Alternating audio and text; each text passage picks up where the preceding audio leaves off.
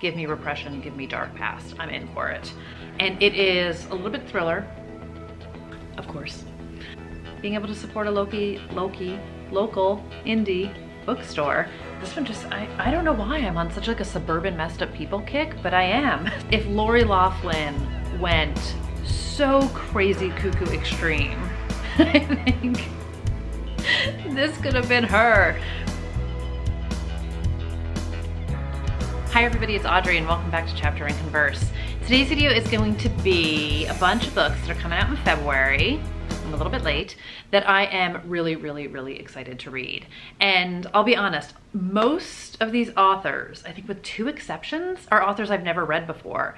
And some of them are debut novels, some of them are people that just weren't on my radar, but these stories all sound super exciting to me. And some of them are definitely on the dark and heavy side, but some of them hopefully will bring us some laughter and some joy and everything in between. So here we go, let's just talk about the books. So the first book I want to talk about is the one that I actually pre-ordered, and it is called A Bright Ray of Darkness by Ethan Hawke. And I feel like I have mentioned my love/obsession for Ethan Hawke on this channel before, but if I haven't, here it is.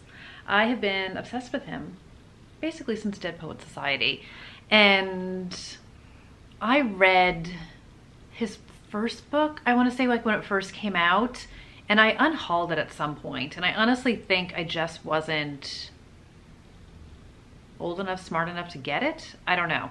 But this is the first book he has written in nearly 20 years, it says, and I imagine there's going to be some level of personal experience in it, but it says it is about a blistering story of a young man making his Broadway debut in Henry IV just as his marriage implodes.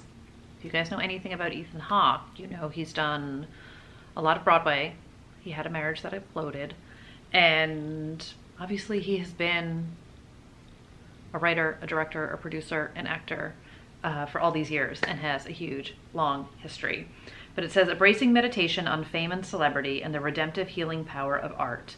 A portrait of the ravages of disappointment and divorce, a poignant consideration for the rights of fatherhood and manhood, a novel soaked in rage and sex, longing and despair, and a passionate love letter to the world of theater.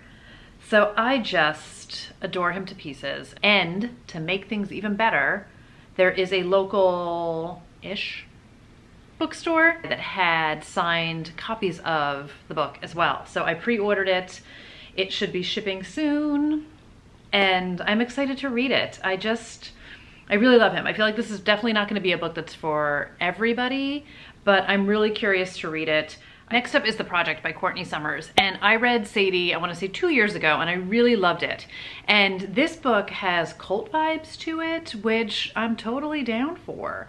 So this is about two sisters. Their parents passed away, and it sounds like one sister went to go live with her aunt, and the other sister joined this cult, the Unity Project. But apparently, like, the Unity Project is praised for its charitable contributions and all the work that it does, but Lo, who is our main character, is super suspicious of it and has spent like the past few years looking into it because she wants to get her sister out of it. And she finds out that this one man is accusing the Unity Project of being responsible for killing his son. So I don't know the details of that, which is totally fine by me, but it sounds like it kind of gives Lo what she needs to be able to dig in to the Unity Project and expose them for perhaps the cult that they are. So I don't know, cult vibes sounds interesting to me. The next book is The Girls I've Been by Tess Sharp, and I read Far From Home by Tess Sharp a couple years ago, which was a YA thriller, but it was one of like the first YA books I had read in a long time when I was still wearing my I don't read YA hat.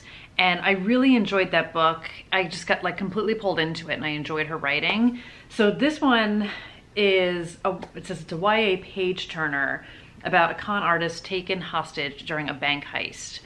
So it's about this girl, Nora, and her mom is a con artist, and she was raised by her mom to sort of be, I guess, a con artist of her own, and she was her mom's best protege. But then her mom wound up falling for one of her marks and kind of like got out of the game.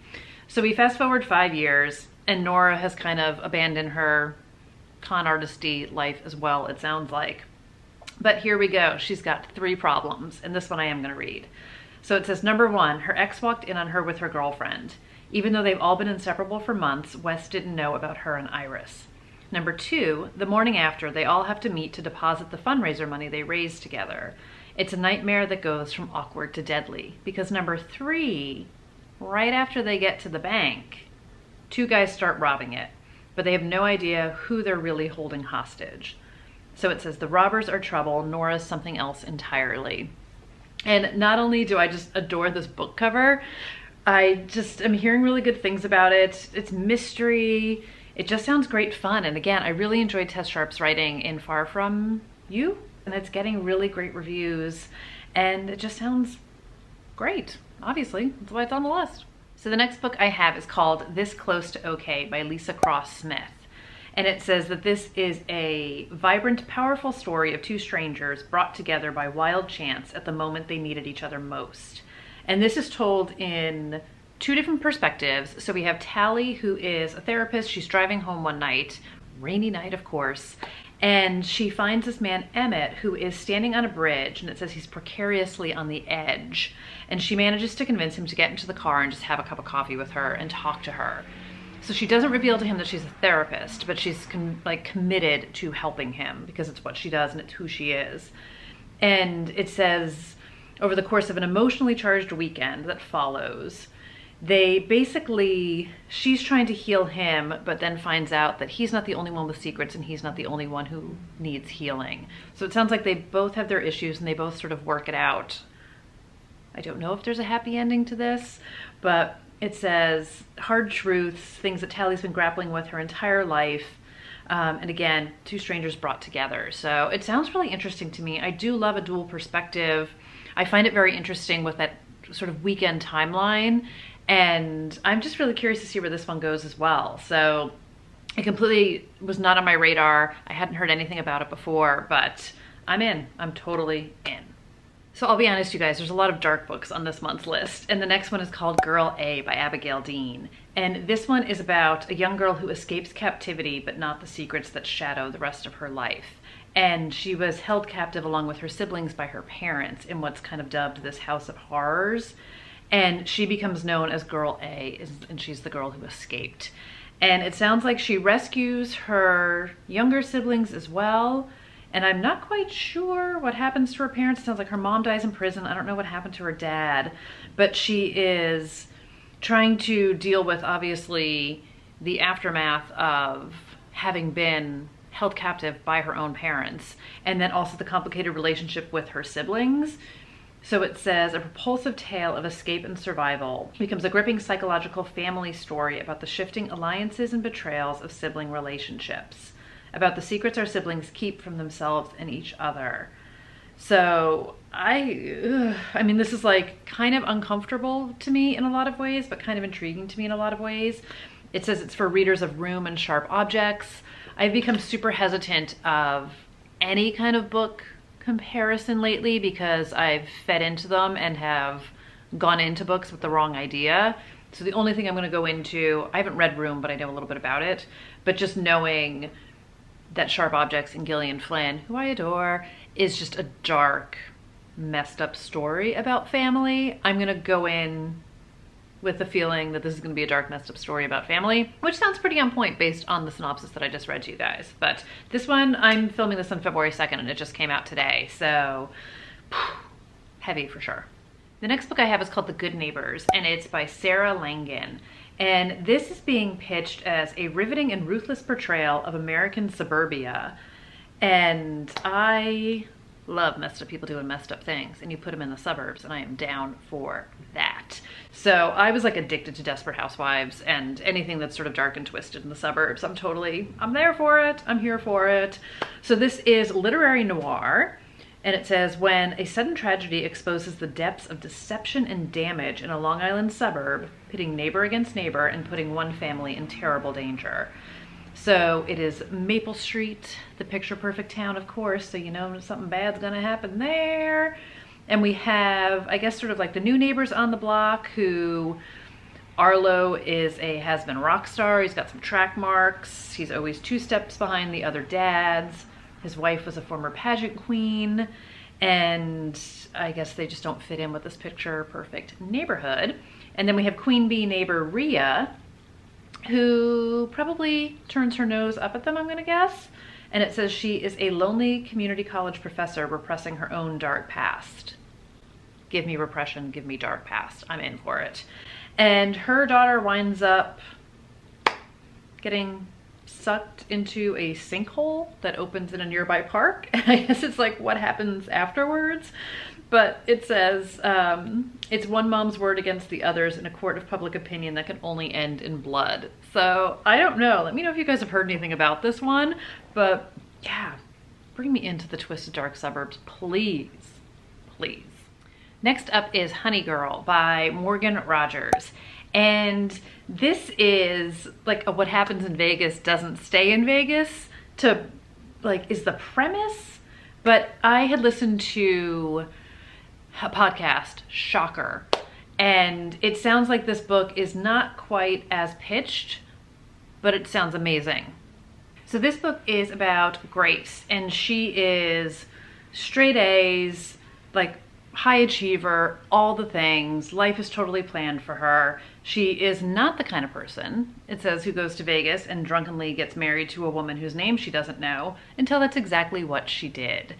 So Grace comes home from that weekend, and it sounds like there's some family stuff that goes on, and she winds up leaving Portland and goes to New York for the summer to spend it with the woman that she just married.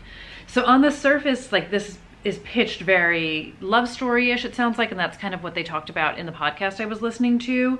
But it says it's much more of an introspective, not coming of age in the sense because Grace is 28, but it's really about Grace sort of figuring herself out. So it's figuring out her life, figuring out who she is, who she wants to be, what she wants her life to be, having spent all these years sort of under the weight of her dad's expectations for her, and maybe defying these expectations now. So I do think there's obviously some element of relationship and love story between Grace and Yuki, is the woman that she marries. And I really loved like the trying to find yourself and trying to figure out who you are, and people making big life shifts. And maybe because I'm at a point where I feel like making a really big life shift, but this story really appeals to me, and it appealed to me on the guise of it being a romance. But when I heard from this podcast that there's actually so much more depth to it and so much more exploration, I guess, of Grace, it appeals to me sort of twice as much. So this comes out closer to the end of the month, but it is in my shopping cart. So another book that just came out is Finley Donovan is Killing It by Elle Casamano. And not only am I slightly obsessed, because if you guys have noticed my recent videos, I'm all about a black turtleneck and I love the cover of this book. But this is about a woman, a mom. She's a writer, or trying to be a writer, and she, I guess, accidentally kind of becomes a hitman, a hit woman. And I think it's comedic, I'm going to guess. Her life is just complete chaos. Her book's not written. Her ex-wife fired the nanny without telling her. And this morning she had to send her 4-year-old to school with her hair duct taped to her head after an incident with the scissors. So she is overheard discussing the plot of her new suspense novel with her agent over lunch, and she is mistaken for being a contract killer. And she inadvertently accepts an offer to dispose of a problem husband in order to make ends meet. So it says, Finley soon discovers that crime in real life is a lot more difficult than its fictional counterpart, as she becomes tangled in a real-life murder investigation. I have seen this pop up in a bunch of places. There's some great plugs on the book from Kelly Garrett and Wendy Walker and Lisa Gardner and Megan Miranda. So it just sounds like deliciously fun, which is basically what the description is, not to plagiarize it, but I'm going to. And I think it's also been optioned for TV, if I saw that right on Instagram. And I mean, honestly, her look is so my look these days. The next book is an isolated mystery, which you guys know is one of my favorites, and it takes place in the Swiss Alps. So I just finished reading One by One by Ruth Ware, which is the French Alps, and you guys know last month I talked about Shiver, which is another isolated mystery, which I think is also French Alps or maybe Swiss Alps, but it's like winter in the Alps where bad things happen and people start to die, and this could not be more in my wheelhouse. So this one's called The Sanatorium by Sarah Pierce, I want to say. And we have a retired detective, maybe taking some time off from being a detective. So we all know that something bad must have happened if she's taken some time off. And her brother invites her up to the Swiss Alps to celebrate his engagement. And it sounds like the fiance Lori at some stage goes missing, and there's a threatening storm, and we are isolated, and she's missing. And Ellen, who is our detective, has to try and find her, and also, I'm gonna guess, try and stay alive. So it just sounds like great fun. It is everything I want in a story. It's all the things I love in a story. And yeah, obviously I'm gonna read it. The next book is called Muted by Tammy Charles, and it says, a ripped from the headlines novel of ambition, music, and innocence lost. And this sounds a little bit to me reminiscent of the R. Kelly story, and also Grown by Tiffany D. Jackson, which I just picked up a couple weeks ago, but I haven't read yet. And this is about a 17-year-old girl named Denver, and it says music is everything. And her and her best friend sing their way into the orbit of the biggest R&B star in the world, Sean Mercury Ellis. And it says, even the painful sacrifices and the lies the girls have to tell are all worth it until they're not. So Denver starts to realize that she's trapped inside of his world, and she is struggling to hold on to her own voice, and her big dreams of music turn into a nightmare. She must make a choice, lose her big break or get broken. So it says it is inspired by true events. I don't know if in fact it is R. Kelly, but just based on what I know of that story, which I watched all of, which was horrifying. It's the dark side of the music industry, the business of exploitation, how a girl's dreams can be used against her, and what it takes to fight back. So this sounds really powerful. Again, dark, probably very heavy. And it says for fans of Elizabeth Acevedo and Jason Reynolds. So I'm really intrigued by this. Again, it's just getting tremendously great reviews already. And this comes out, actually, oh, I'm sorry, it came out February 2nd. So this one is actually out for grabs. But I'm really intrigued to read it. Another thriller I have on the list is Quiet in Her Bones by Nalini Singh. And I can't believe I have not read a Nalini Singh book at this point. I'm kicking myself for all the things I want to be doing. And this is a thriller set in New Zealand, and this is another suburban, cul-de-sac, rich elite people doing messed up things. And again, everything I want in a book.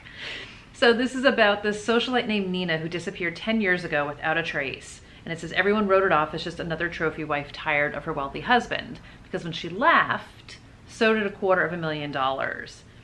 So it says thief, bitch, criminal. Now she's back, her bones clothed in scarlet silk.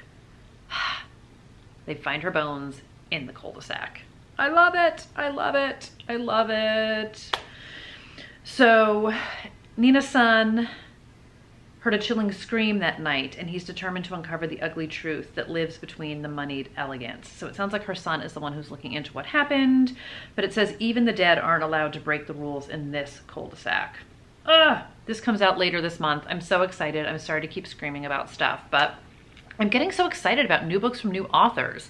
So the next book is another kind of ripped from the headlines / I think messed up people in the suburbs doing messed up things. And this is called Girls with Bright Futures by Tracy Dobmeyer and Wendy Katzman. And this says 3 women, 3 daughters, and a promise they'll each get what they deserve. So this is a college admissions story. And there are these 3, sounds like uber competitive, uber successful moms, and they're all trying to get their daughters into Stanford. And their daughters are all at Seattle's Elliott Bay Academy, which is like this top tier school, it sounds like. But then Stanford alerts the school that they're only going to allow 1 spot for a student from EBA. So the moms are on it. And then it says, days before applications are due, one of the girls suffers a near fatal accident that isn't an accident at all. As the community spirals out of control, 3 women will have to decide what lines they're willing to cross to secure their daughters' futures and keep buried the secrets that threaten to destroy far more than just college dreams. So if Lori Loughlin went so crazy cuckoo extreme, I think this could have been her. I don't know if it's supposed to be dark and heavy or if it's supposed to be sort of light and snarky, but it just sounded like such great fun. And I love these, you know, on this like a serious level of defending Jacob, where like the lengths you will go to protect your children. And in this one, we've got the moms that will just like do anything to get their kid into Stanford. So I'm really curious. I don't know if this is comedy or serious, but it sounds great either way, and I'm down for it. So that's gonna do it for some books that I have my eye on in February. And you guys know hundreds and hundreds of books come out. I feel like 100 books came out today. So these are just the ones that are currently on my radar. I'm sure I'll be adding more to the list as the month goes on. But let me know if you have any of these on your list, what you're most excited about to read this month, if there's something I 100% missed that you think I need to add to my list, because let's be honest, I'm always looking for books to add to my list. But thank you guys so much for watching and hanging out today. I hope everyone's doing great, and I'll see you in the next video. Bye, everybody.